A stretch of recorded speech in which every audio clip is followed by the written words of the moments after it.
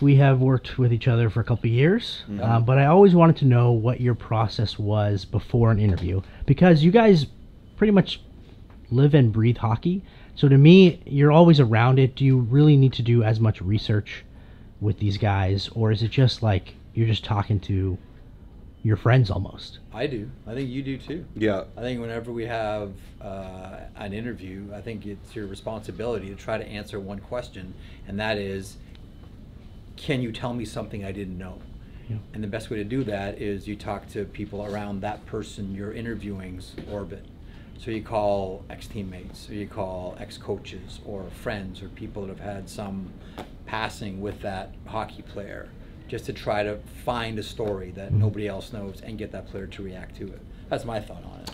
I think there's a danger of doing too much prep and too little prep. Like sometimes I do think I overthink it.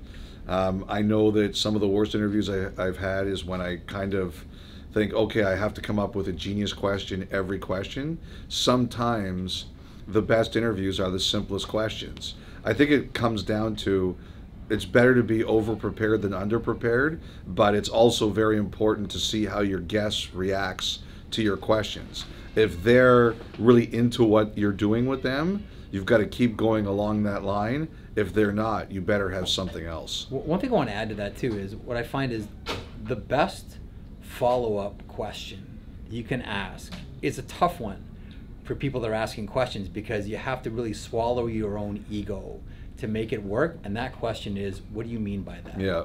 Because you're putting yourself in a position that I don't really understand that. And we're all arrogant, you know, Elliotte and I want to pretend that we understand everything. But Yeah. the best thing you can do, I always tell students this, the best thing you can do is say, what do you mean by that? Or how do you arrive at that? Mm-hmm. Because it puts the person that you're talking to in a position where he or she thinks that they haven't done their job giving a good answer, and they tend to go further than they intended because they feel the answer they're giving isn't sufficient.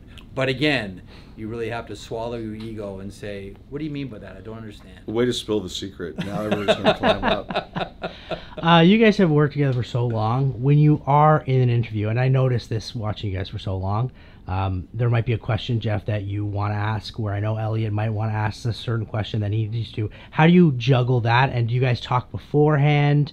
Maybe you know what the other guy's going to ask. Like, how does that process work? Sometimes I get the Heisman from Elliotte sometimes. Or when he wants to continue on one line, he'll just like shoot out a finger, like, "Hey, stand down.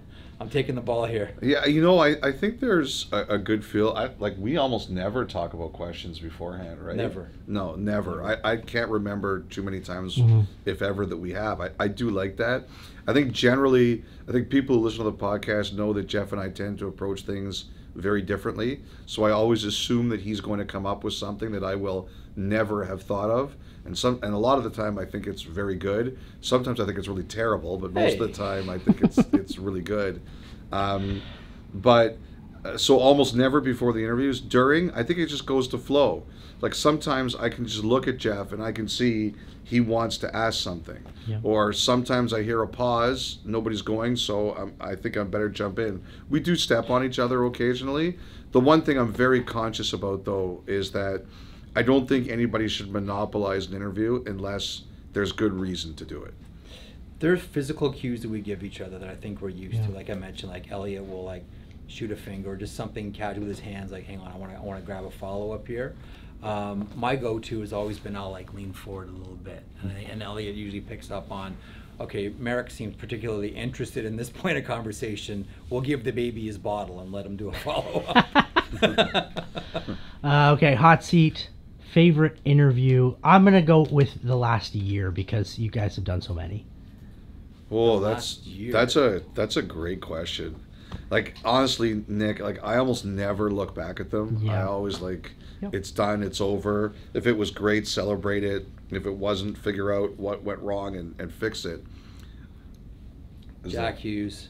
Jack Hughes is really good. I mean, Jack Hughes is Yeah. always good. We've talked to Hughes a couple times. He's always phenomenal. You know, if I can extend that boundary more than 1 year, maybe to like a year and a half, Pierre-Edouard Bellemare, when we were in Paris for the European Players Tour, I thought he was exceptional. And I'll tell you, and if I can stretch it back even further, completely ignoring the parameters of what you've given us to work with here, when we were in Chicago with the Players Tour, cranky Alexander Ovechkin complaining that to this day, that he's not allowed to wear a tinted visor. I thought I'm forever fascinated in the minutia of hockey like that, and cranky Ovechkin at that moment really, that found a home with me. You know, I would have to say, honestly, Nick, that we're lucky that a lot of people are willing to do these with us. We've had a lot of people do it 3 and 4 times.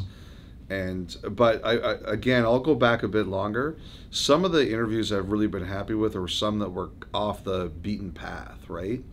You know, we did an interview with Jamie Bozzo, and she works for one of the agents, Louis Gross, and what she does is, you know, she's basically his fixer in a lot of ways. And I remember when we did that interview, we got incredible reaction from people saying that was different and that was really interesting and that's not what I was expecting. And that's big for me. I've thought a lot actually over we had a day off from the podcast, and we didn't do one last Christmas Day. And I've thought a lot about what we could do with it and make it better. And I think that's one of the things I kind of want to go back to is who are the people that nobody's expecting. I think we're lucky with our audience in the sense that one of the greatest things I ever heard about Apple was that they didn't create what you needed. They created what they thought was good for you. Like nobody was thinking about the iPod, and they created it, and now nobody can live with what came with that from it. I like when we find an interview and people are like, wow, I didn't know that I needed to hear that interview, but I liked it. That's what I want to get back to. Love that. Further to that, the interview with Ryan Smith, future Yes. NHL. That was a big one.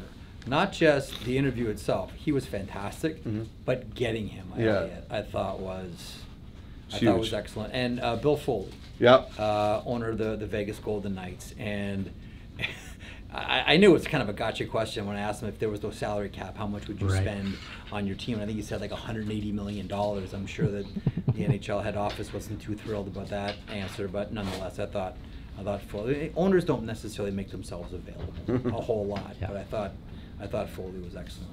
Awesome. Thanks for your time, guys. Thank you, Appreciate it. Nick. Happy to do it.